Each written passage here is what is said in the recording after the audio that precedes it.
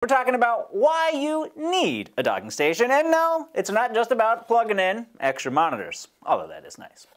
Let's get right to it. Top 5 reasons you need a docking station, and reason number 1 is probably the most obvious. More ports, less pouting. Look at all those things.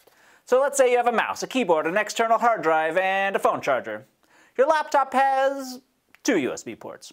How does a docking station help? It's basically an expansion pack for your laptop. USB-A, USB-C, HDMI, DisplayPort, SD card slots. Heck, some even have VGA if you're feeling nostalgic. Reason number 2, save that aging laptop. Your trusty old workhorse might not have been built for modern peripherals, but a good dock can help it keep up with the cool kids. Modern monitors, Ethernet, fast storage, you name it. It's kind of like Botox for your tech setup. Reason number 3, well, that's one cool cord.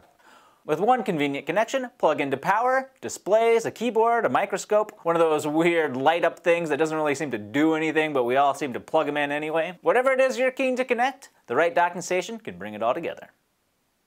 Number 4, share and share alike. If you share an office or co-working space, a universal dock makes it easy to plug in and get after it.